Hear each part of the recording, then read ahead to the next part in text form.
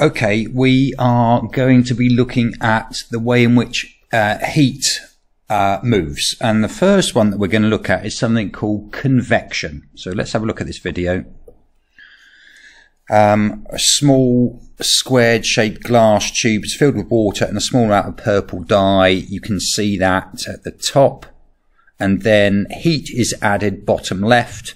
And you can see straight away that the dye is moving clockwise.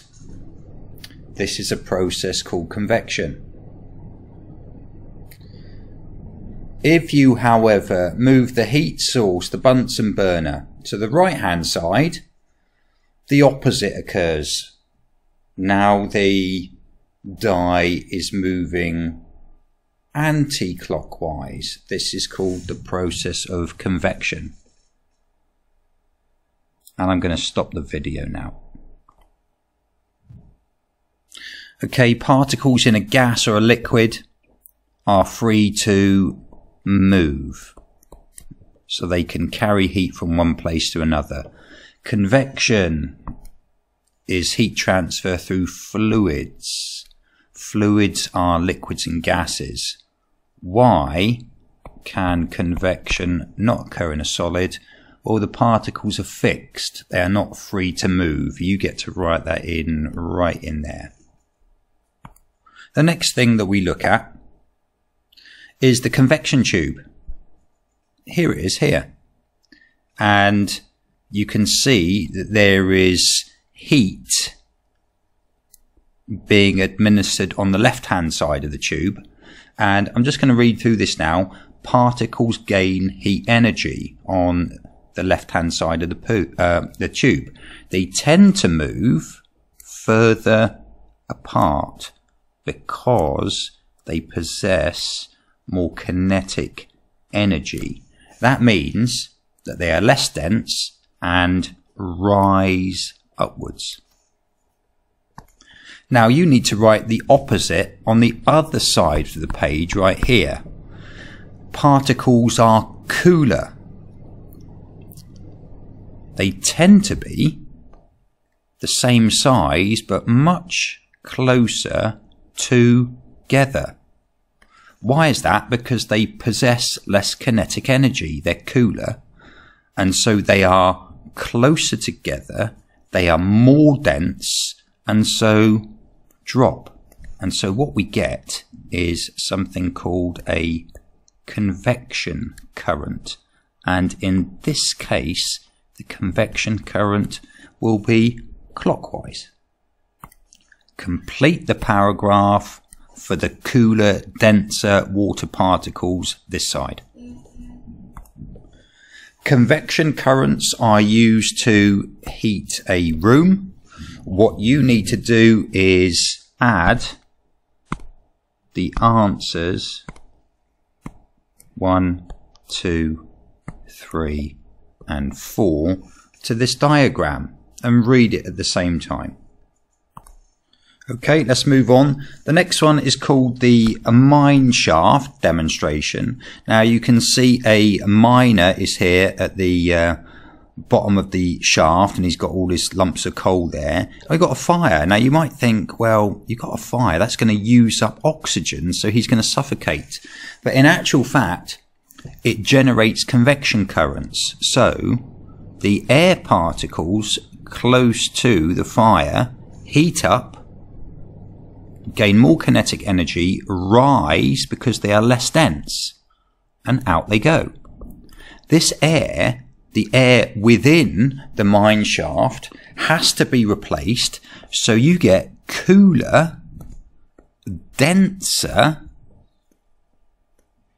air being drawn in.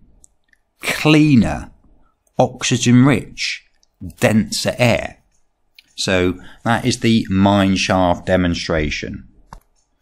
And here we have the answer. Number 1, hotter, less dense air rises and cooler, denser, oxygen-rich air is drawn in. So these convection currents are everywhere. All fluids, and these are gases or liquids, will undergo convection if they are heated. Even very thick liquids, like molten rock within the Earth's mantle, undergoes convection. The Earth's prevailing winds are also governed by convection. That is how wind is set up in actual fact. And you can read through and look at the diagrams here. That's the mantle, and these are trade winds being set up as a result of hot air rising and cool air falling away. Have a read through this paragraph here,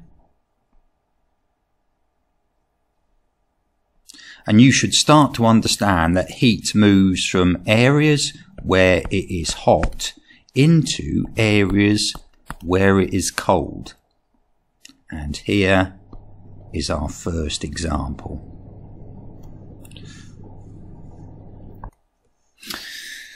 We've got a copper rod with drawing pins. We're going to heat it up on the left hand side, and it's nice and cool on the right hand side. So let's see what happens as it is heated up, and you can see straight away that the pins are starting to drop off on the left hand side. I'm going to spin this video on a little bit. They're dropping off. They keep on dropping off from the left hand side.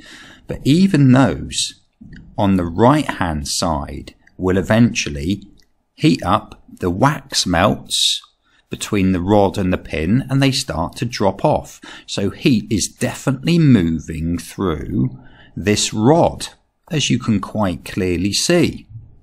Even those pins on the right hand side are starting to drop off. This is called conduction. So, in which order do the pins drop off? The first one to drop down, this is question 1 now, the first one to drop will be Z, followed by X, and finally Y. In which way does the heat travel? The heat travels from the hot region to the cooler one. Why does conduction occur? Well, within the metal bar itself, you have metal particles or ions, and here they're highly magnified. Now, the ions closest to the heat source start to wobble or vibrate a tremendous amount. They move around a fixed point and they crash into adjacent or next door neighbor particles, which then vibrate and pass their heat energy on to the next particle, and so on and so on. But there's less and less vibrations, so eventually we are moving from a hot region to a cold region. You can see the vibrations, the magnitude of them, the size of them decreases as you move away from the heat source. That's done. And the final thing is, number 2, draw in an arrow next to the bar showing the direction of heat conduction. Heat conduction is in that way. So we call that heat